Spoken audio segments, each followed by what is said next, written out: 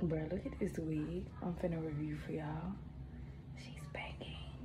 And I wish I could share the link, but baby, she's discontinued and she was only $55.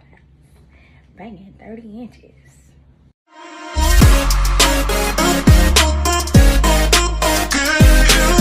Hi guys, and welcome back to my channel. My name is Tottie, and today I am bringing you guys a no makeup look, as well as the review for this braided wig that I have on. First, I'm going to start with prep skin. I had used my e.l.f. toner and my hydration cream to prep the skin. I didn't place any primer on the skin whatsoever, and I'm just going in, filling in my brows with my dip pomade and an angle brush, just slightly going over my natural brows to get my desired shape. And I will be cleaning them up shortly with my concealer. I use the Almay concealer. I normally get mine from Publix, but I believe they also sell them at CVS. This is in the color Deep. The number is 600. That matches my skin tone perfectly. And I am just going to use this flat brush to cut and get me the desired eyebrow contour that I'm looking for. I like to take my time when I focus on my brows. I know most people nowadays have transitioned and they do the brows at the end of the makeup process, but I just like to take my time and do mine first and work the rest of my makeup routine around my brows, if that makes sense.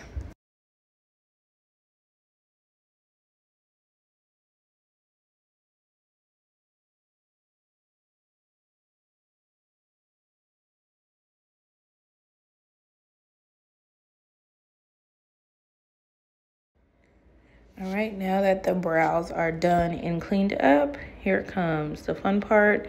I'm just concealing my lid with that same concealer, just to give me a nice neutral flat base, and I blend this out with a brush. You can also use a sponge or your finger as well to blend this out. It's just important that you try to make it as seamless as possible when you are working on your lids and your under eye, and as well as bringing that concealer up into the brow arch area. I used a lighter concealer to go over the top of that, and I used my BB cream from Kiss. Most of these products can be found at your local beauty supply or drugstore, and I'm just buffing that in with my kabuki brush. I know it looks a bit dewy at the time, but it's gonna all come together at the end, I promise. So just slightly going over those brows. We don't wanna mess anything up because we did take our time putting in that work to get our desired arch and look, and making sure we touch up that nose in between those brows and those eyes. That way there's no gaps and we haven't missed any parts of the face with the product. I'm gonna use a different brush to blend out this concealer.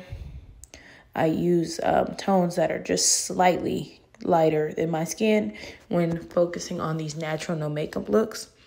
And I'm just gonna beat this into the skin until it blends in and sort of gives us a melt type of look. I do like the dewy makeup look on days where I don't want it to seem heavy. And I'm just gonna go in with my third layer of concealer back to that original Almay 600 shade.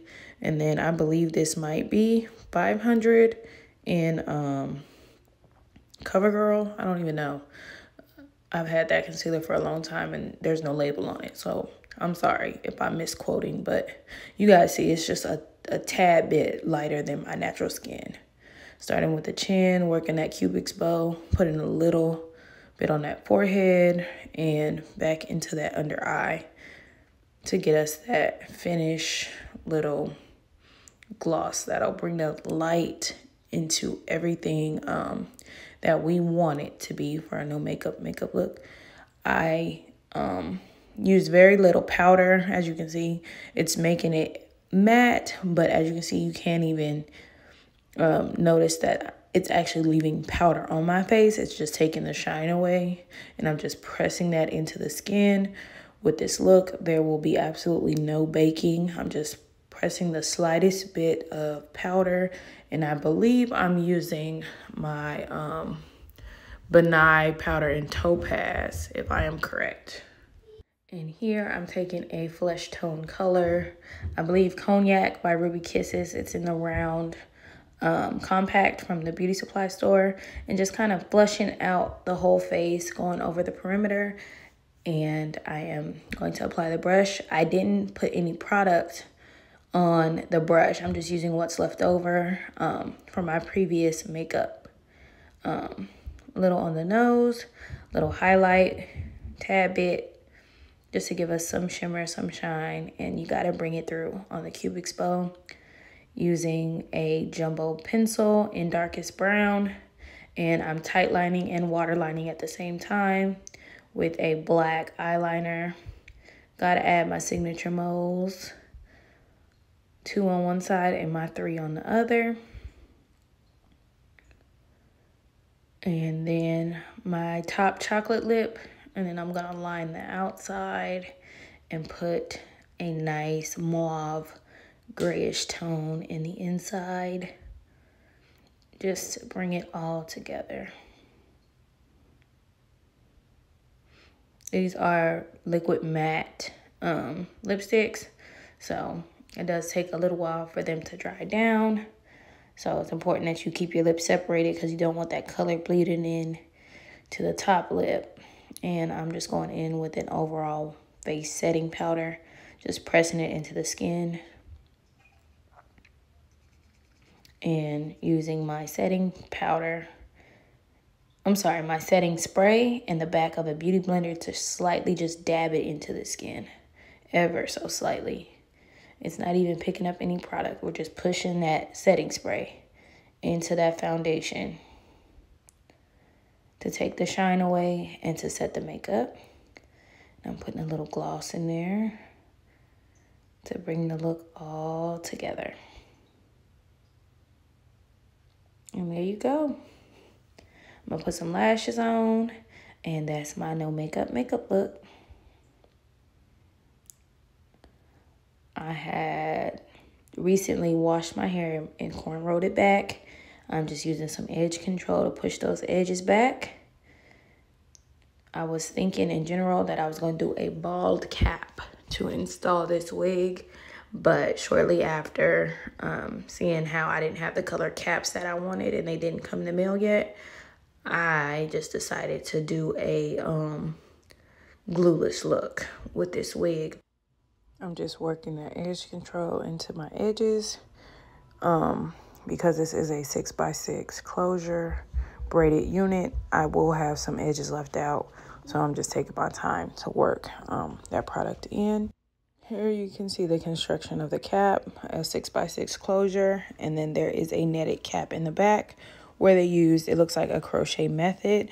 And I'm just taking my leftover makeup on my brush to put over the closure, so when I place it on my head, it looks as natural and as seamless as possible. I have the wig on my head. I'm just going to show you guys how I place it.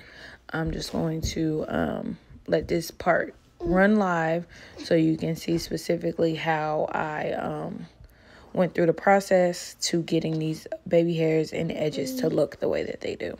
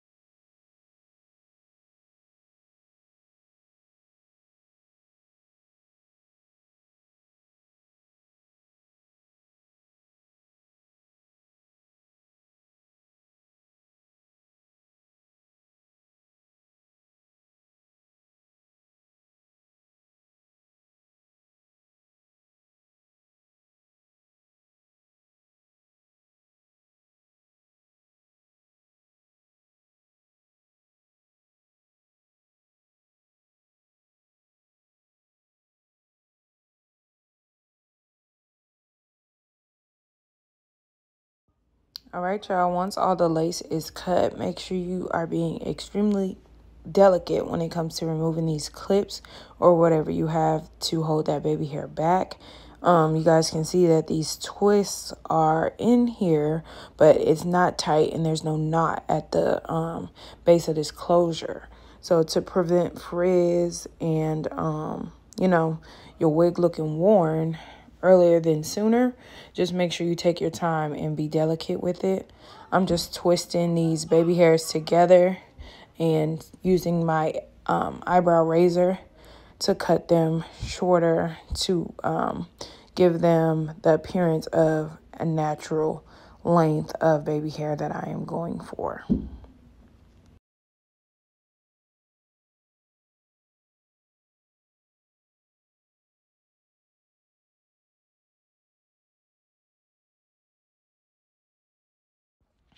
Here you're going to see me remove the wig and get rid of this cap. It did catch a lot of the oil that was in my hairline, and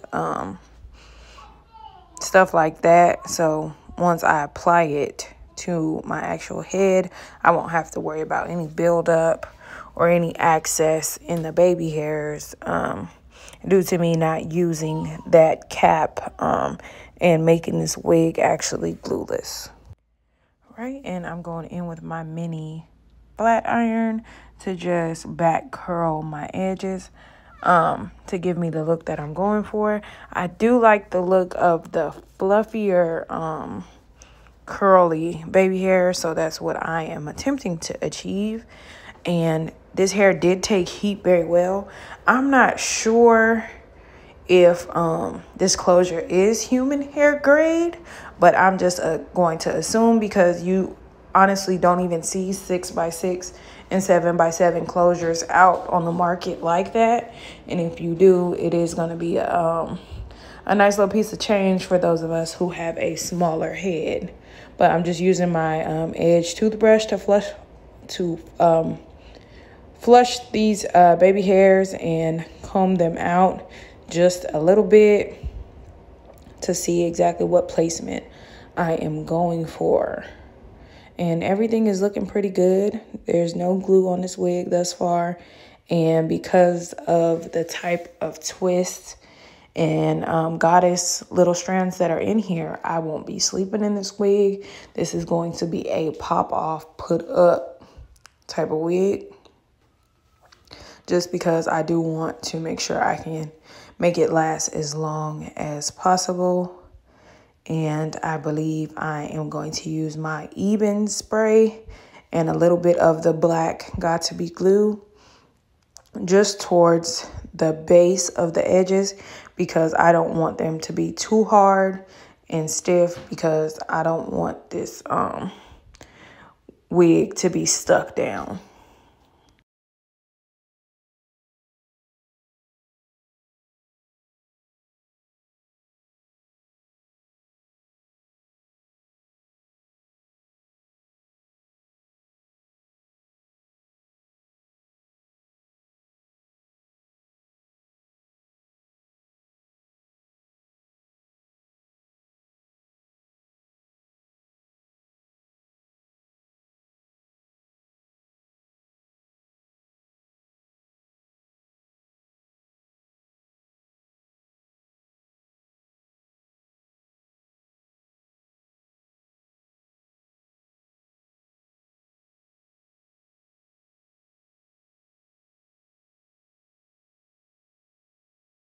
And here I'm just going to pull out a little bit of my own edges just so I can make this as seamless as possible and to blend them out to match the edges on the wig.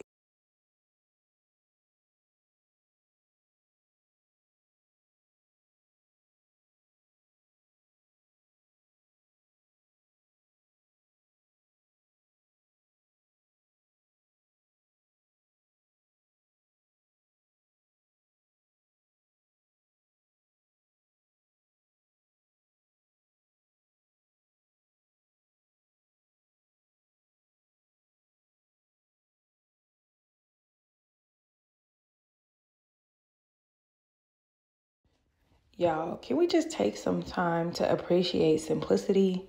Like, look how nice and natural this looks. And not to mention the makeup coming through the skin, the natural skin shining through the makeup. Y'all, this process does not have to be as tough as a lot of people make it seem like online, especially of those who DIY and try to get ourselves together without breaking the bank and depending on others and things of that nature. But y'all can do it. I swear. I'm working on it. I'm trying to get better. But if I can do it, I know you guys can do it. Just takes time and a little practice. Like I said, this wig was only $55. And all the makeup used in this video came from the beauty supply store or the drugstore.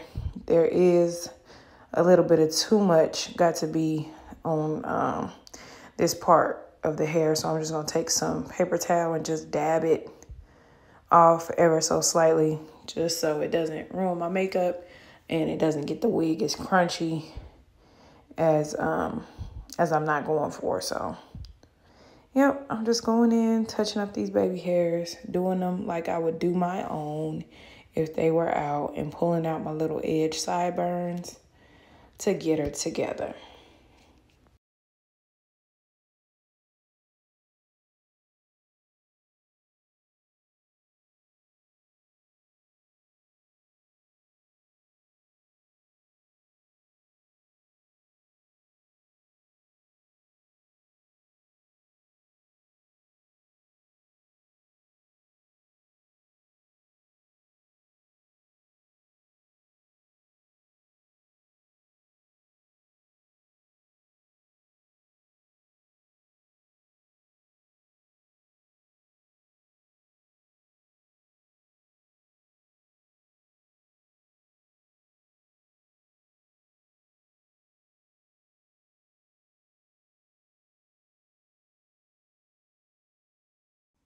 Here I'm just dabbing that even spray along the lace and